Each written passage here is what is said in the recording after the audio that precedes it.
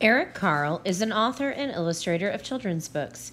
He makes his pictures by using cut pieces of paper. This is called collage. For this project, you will need to gather the following supplies: paper, scrap paper, different colors or wrapping paper, or magazine pages or old projects, crayons, scissors, and glue. Watch the video to see how to draw the crab.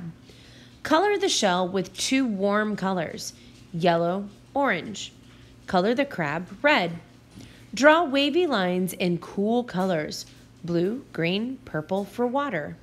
Tear pieces of paper for the bottom of the ocean and glue to the bottom of the paper. Tear the pieces of paper for coral and glue to the bottom of the paper. See the last slide for some examples. Snap a photo and send it to Mrs. Hughes no later than March 18th. Remember, you will be getting a grade for this, so it's important to take your time and create something that you can be really proud of.